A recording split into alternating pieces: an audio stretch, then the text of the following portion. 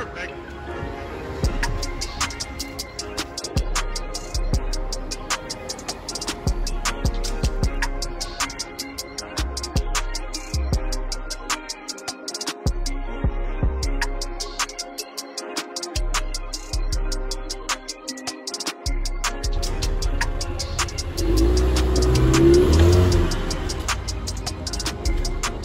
What's up, everyone? Welcome to the Auto 101. I wish I could say that we're in sunny California right now, but I don't know if you can see behind me. It's actually super cloudy and super foggy today. But nonetheless, we're in a convertible, we're in a Ford Mustang, and today we're taking a look specifically at a 2021 Ford Mustang EcoBoost. Now, this generation of Mustang was introduced in 2014 as a 2015 model year and refreshed sometime around 2018. So it's definitely been in the market for a long time. But there's not that many sporty cars that you could even buy in the segment anymore at this price point. So let's see how it stacks up as a sports car in California in 2021. So let's start off with something that I think is always important for a coupe, and especially a sports coupe, and that's the way that it looks. Now, this car was introduced about 6 years ago, so the styling has become a little bit commonplace in that we've seen it around everywhere, but I think that doesn't detract from the fact that it's a nicely styled, attractive car. The Mustang was initially designed with an ethos of long hood and short deck, and that's still something that you see with this current generation Mustang in 2021. I think for this convertible, it looks good with the top up and the top down. Obviously it looks better with the top down, but a lot of the convertibles have a little bit of frumpy styling when the top is put up. But I don't think that that's the case with this Mustang. I think it looks terrific outside. And the front has these great haunches over the front wheels that give it a nice aggressive stance. And the rear, with that short deck and those rear-wheel drive proportions, it just gives it a very sporty, fun look overall that really synchronizes well with the pony car and muscle car image of this car. On the inside, I think Ford has done a great job of bringing in some of their classic styling DNA from the original Mustangs in the 60s. You have this kind of double dome dashboard thing going on. It's very airplane themed in here. Material quality is relatively good. What also I think is great in the Mustang from an interior perspective is the practicality. There's relatively big storage compartments in the doors. I mean, you're not going to be competing with a Ford Explorer in terms of practicality, but for what this is, a muscle car slash a pony car slash a sports car, you have a decent amount of space. In the doors here, even in the center, you have nice big cup holders, the glove box is big, the center console is big. I was recently at the 2021 LA Auto Show, and I had the chance to sit in a Camaro, and I'll tell you, the practicality in here is way better than the practicality that I saw in the Camaro, and likewise for material quality. The door panels are nice and soft, the top of the dash is nice and soft, the armrest when you're sitting and driving is soft, and the center console is also soft. So everything that you're touching is made out of a well thought out material, including the steering wheel. This car has a leather wrapped steering wheel. I always enjoy leather wrapped steering wheels, and this one here is no exception. It's nice and big, which is kind of a deviation from current sports car trends, but again, that's in line with muscle car trends from the 60s, and I think it works well for this car. Quickly talking about infotainment, the dashboard in this particular model isn't anything spectacular. It's just a tachometer, speedometer, and a small little digital display in the middle. What's cool about that digital display is you have certain track apps, so you can talk about you can look at your 0 to 60 timing, your quarter mile timing, 0 to 30 timing, your braking timing. So you got all kinds of cool stats when you go through that little infotainment screen in the middle, and that's just a cool thing to have in a sports car. In the middle here, you have Ford Sync 3. With that, you get CarPlay and Android Auto built in. When you have CarPlay and Android Auto built in, that's really the only thing that matters for me. So CarPlay does a great job. It always connects well, pairs well to the system, no real syncing issues or interface issues or anything like that. So I have no complaints at all about the infotainment. And the sound system is also good for a convertible.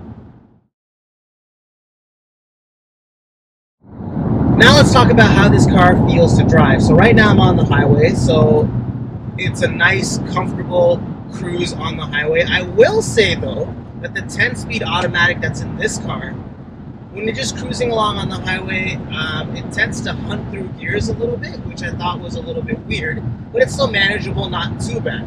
However, here in LA, I had the chance to drive this car through some canyon roads and some twisty mountain roads, and during that time, I found that this car was hunting through gears a lot more, especially in sport mode.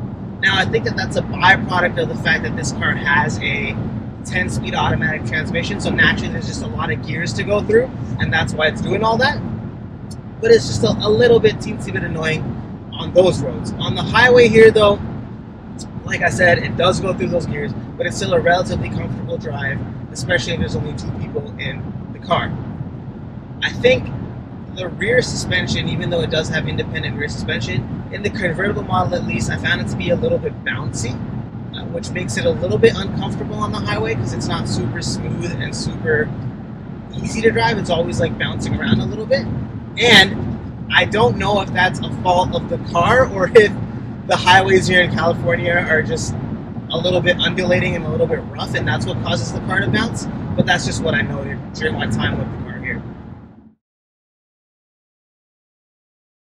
Now, let's talk about the powertrain. So clearly this car being the EcoBoost isn't what a real Mustang should be. I mean, in my mind, a real Mustang should always be a V8, even though it wasn't introduced with the V8 way back in the day. I think it became synonymous with those big body V8s. So this car has the EcoBoost, 2.3 liter turbocharged 4-cylinder.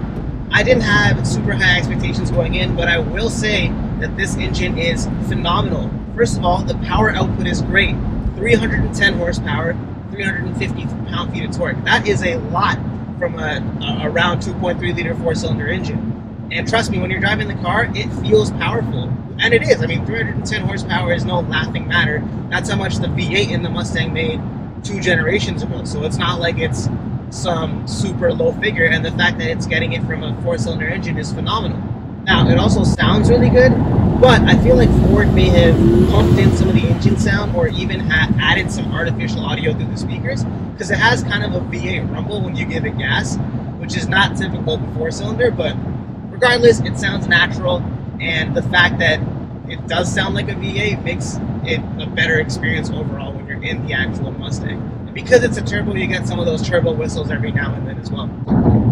What's also great about this engine is fuel economy.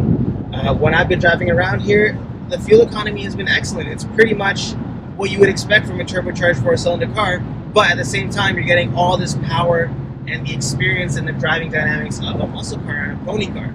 So I think that that's a great, interesting balance that Ford has found between putting in a powertrain that will give you the feeling of a sports car and a muscle car, while giving you the efficiency that you might need in an everyday car.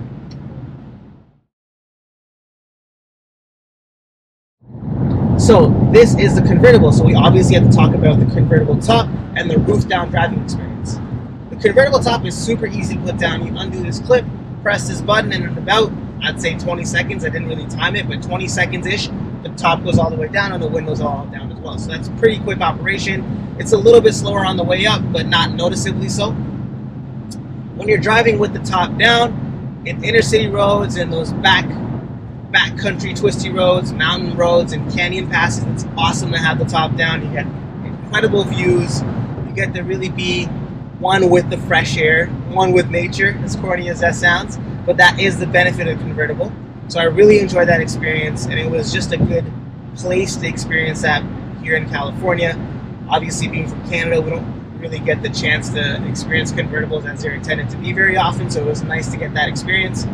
However,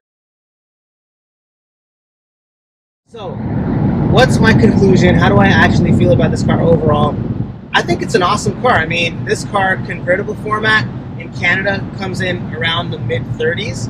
And I think it's something similar in the States too, maybe the low 30s. And for that price point, you're getting a rear-wheel drive, performance car, convertible, powerful engine, efficient engine, nicely made interior with all the features and amenities you need. You can't really ask for more at that price point. It's a dwindling segment of car, and we should be really fortunate and thankful that Ford is still putting in the energy and the resources to make a car like this and offer it at such an attainable and affordable price for so many people. So I think overall, It's an incredible car. It definitely has its limited use cases, but if you're in a market and a climate where this car makes sense, then I would definitely 100% recommend it. And I can't wait to drive the convertible car again after this. Thank you for watching. Let me know what you think of the Mustang. Let me know what you think of its competitors, the Camaro. I feel like that's actually it. What else would you even compare with this car? The Miata, Camaro and Miata. Out of those three, which one would you pick? Drop down below, and I'll catch you guys next time.